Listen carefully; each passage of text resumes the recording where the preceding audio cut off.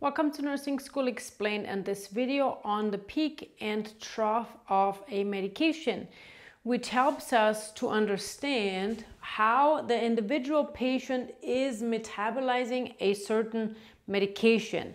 And drugs that come to mind here are the medications in the antibiotic group ending in mycin, such as gentamicin, vancomycin, tobramycin, all of those, because they can be toxic to the kidneys if the patient is not excreting them appropriately. So for peak and trough here, first of all, it helps us determine if the medication is within the therapeutic window, because if we have too little or too much of an effect, that's not good for the patient either. And peak and trough is blood testing of the medication in the patient's body. Peak meaning that we are measuring the drug concentration at the time of the highest level of the patient in the medication bloodstream.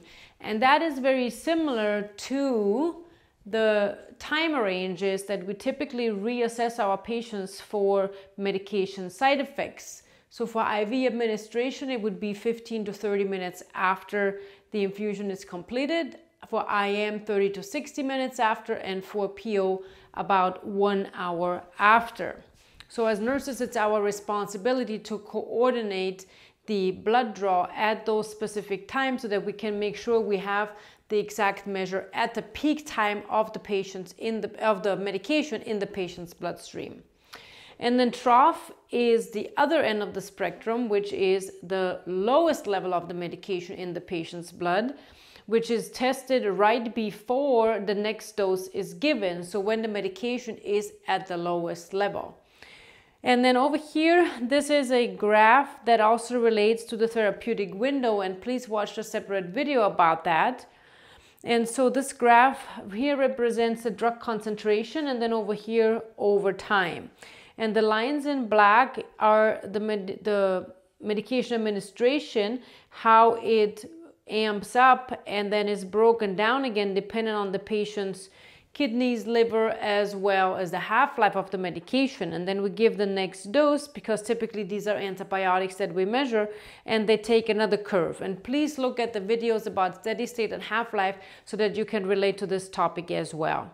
Now, if the drug concentration is too little, we might not have any effect, but if it's too much, the patient might be experiencing toxic effects of the medication.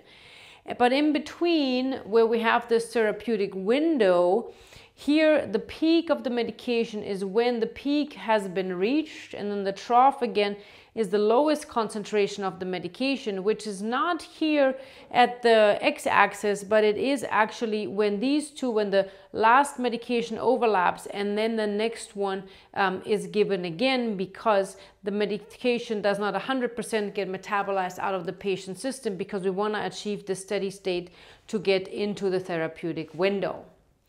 So hopefully this helps you distinguish between peak and trough and help you understand that a little bit better, and know that we mostly use this for antibiotics that can be nephrotoxic, because we always worry about the patient's kidneys and how certain medications could affect their kidney function. Thanks for watching this video. Also check out the other videos in the pharmacology as well as the laboratory testing playlist, so that you can get a better understanding and see how they all relate to one another. Thanks for watching. See you soon.